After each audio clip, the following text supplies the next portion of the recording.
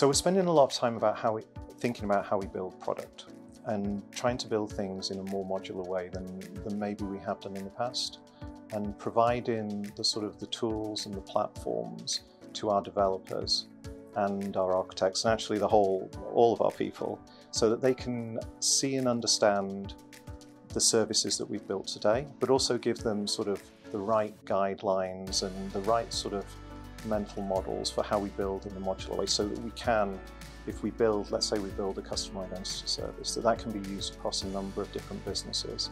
And so if you want to go to market with a new offer, you don't have to start from scratch. You can pick up these services that we've got, you can easily consume them. We've got an API marketplace you can go to and search and see what's there. And then as a developer, you can just get going really quickly. So that piece around adaptability and being able to move quickly and bring things to market really fast, we're really trying to support that through that engineering approach.